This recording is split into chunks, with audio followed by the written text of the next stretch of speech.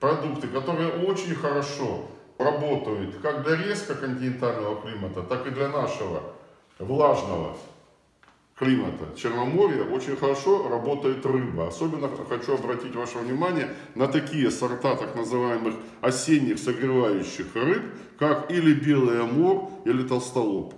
Очень хорошо в этой части работает рыбная солянка, работают рыбные супы, работает уха. Ну и, конечно, мы не можем обойтись без таких замечательных продуктов, которые не только вкусны, но и очень полезны, особенно вот в осенние периоды. Это морепродукты, или это продукты, которые у нас представлены из водоемов или из прудов. Вот это наш любимый рак, наш любимый рачок. Вот как раз таки морепродукты или ракообразные являются тоже очень хорошим согревающим продуктом. Ровно так же к этой группе мы можем смело отнести все виды морепродуктов.